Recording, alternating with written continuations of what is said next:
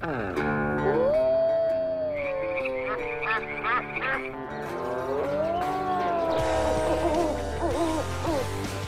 it's time for Wild Wednesday. Each week we check in with Colorado Parks and Wildlife, and we are joined, as always, with Joey Livingston with CPW. Thank you for being here. Yeah, thanks for having me. All right, Joey, first topic. So in Longmont recently, somebody thought a raccoon broke into their kitchen, called the Humane Society, the local Humane Society. They come out. It was not a raccoon. It was a ringtail cat. We talked about this yesterday on the newscast. I was shocked. I did not know they existed in the wild here in Colorado. Yeah. Just give us a little background on this animal.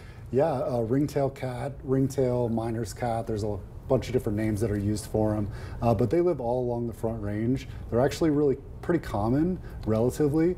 They're just very nocturnal, so they're only out in the very dead of night, so you hardly ever see them. Usually when people do see them, it's when they get into your trash or get into your garage, in this case in your pantry, get stuck in there. Overnight, you find them the next morning. But yeah, they're pretty common. I was thinking They're like cute. a squirrel family, but you were saying this is part of the raccoon family, Yep, correct? they're part of the raccoon. But the eyes give that away, and they are absolutely adorable. Yep. I have to throw And that. No, The but tail I as mean, well. these people did the right thing, right? They didn't like try to deal with this themselves. They called the right people. You might want to snuggle it, but don't do that. Definitely not with any Great wildlife. advice. Yeah. Thank you from the expert here. Okay. But this was always something people were surprised at. When I worked in the Colorado Springs office, we have one that's mounted there in the office.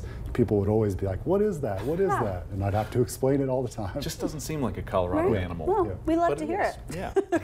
Yeah. Next question. U.S. Army Corps of Engineers.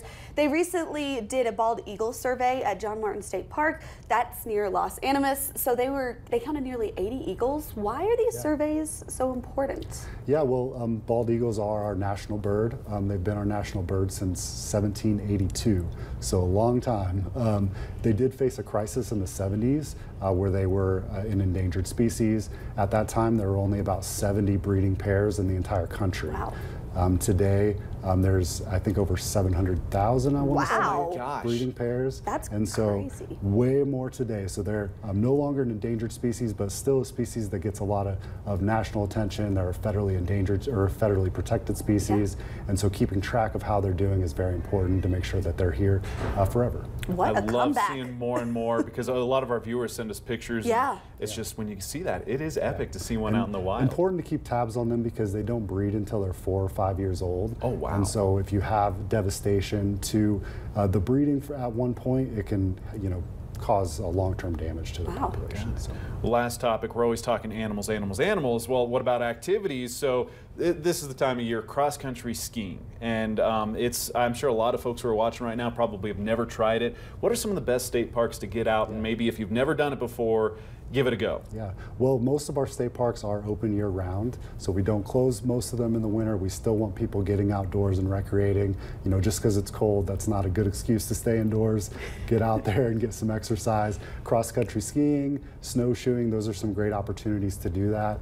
Mueller State Park is very close to Colorado Springs. It's a great place to do some either one of those activities. We groom some of the trails there specifically for those activities. But we do that across a lot of our state parks. State Forest State Park is another popular place. Steamboat Lake, Vega State Park, Pearl Lake State Park. There are a lot of state parks. There and, are. CPW, it's kind of your slogan, get out and explore. Go ahead, hit up their website. Go dive, do your own research before checking it out. But if you want more information, really easy. Just hit up kktv.com, click our Find It tab. I've got CPW resources right there for you. We'll be right back after the break. Thanks, Joey.